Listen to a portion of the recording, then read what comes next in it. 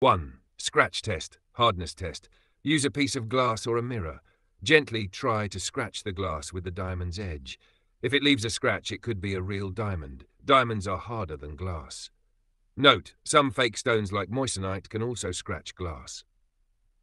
2. Fog test. Breathe on the diamond as if fogging up a mirror. If the fog disappears almost instantly, less than 1 second, it's likely real. If the fog stays for a few seconds, it's probably fake. 3. Light reflection test. Hold the stone under a bright light.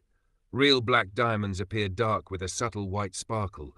If the stone reflects many rainbow colors, it might not be a black diamond. 4. Water test. Drop the stone into a glass of water. Real diamonds usually sink quickly due to their density. Fake stones may float or sink slowly.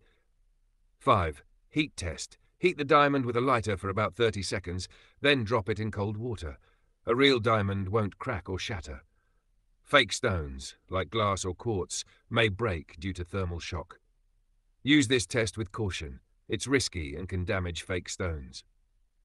6. Check for imperfections. Use a magnifying glass or jeweler's loupe. Real black diamonds often have natural imperfections or inclusions. A flawless black stone may be synthetic or fake. 7. UV light test. Place the diamond under a UV, black light. Most black diamonds do not fluoresce. If it glows blue or other colors, it might not be genuine.